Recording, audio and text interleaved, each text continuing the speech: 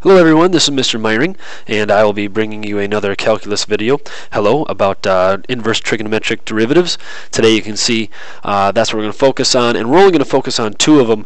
The two that we're going to focus on are the inverse sine and the inverse tangent, but this video is just going to be the inverse sine. So we'll hammer through that real quickly. So this is your derivative, and we're going to look at the proof of that using implicit differentiation. So using that, we're going to start by trying to write our equation as y equals the inverse sine of x. Right? That's where we're going to start. We're going to try to prove the derivative of that. To do that, we don't really know much about inverse sine, but we do know a little bit about regular sine. So we're going to do the sine of both sides, so we have the sine of y equals x. That's something we can handle with implicit differentiation, because now as you look at this, you see, well, I can do the derivative of that inside part, and I get dy dx is the derivative of that, times the derivative of sine, which is cosine of that y, equals the derivative of x, which is 1. So that's where we start, and we can solve for dy dx pretty nicely, where you get 1 over cosine of y. And that's pretty nice. You've got dy dx solved for, but we want to do a little bit better.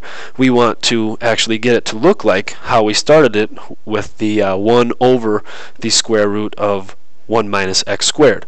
So to do that, we need to use a little bit of our trigonometric identities. Those you should be pretty familiar with. That's going to be sine squared of y in this case, plus cosine squared of y, and that will equal 1. Right? That's something that you've dealt with before, but we just put a y in instead of x. It doesn't really matter what's the inside. It could be theta, y, x, anything. And we want to be working with cosine of y, so in order to do that, we're going to subtract. So you have cosine of y, or sorry, cosine squared of y equals 1 minus sine squared of y. And I don't want to have cosine squared, as you see in the bottom of our original dy dx fraction, and so I can do the square root of both sides. So I have cosine of y equals the square root of 1 minus sine squared of y.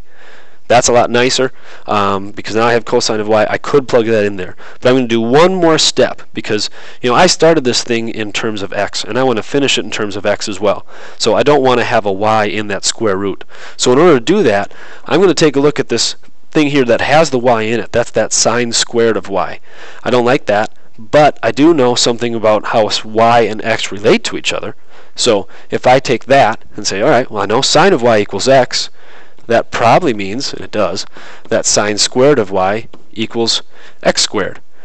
And that's this part right here, sine squared of y.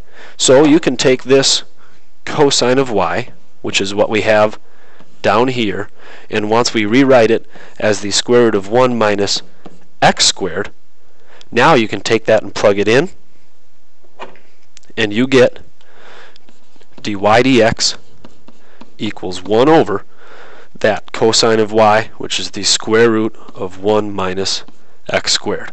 And you've finished to find the derivative of your inverse sine, which is also sometimes called the arc sine of x as well. So that's your proof of the inverse trigonometric derivative of your inverse of sine. There's also one to look at with the inverse of tangent of x. So thank you very much.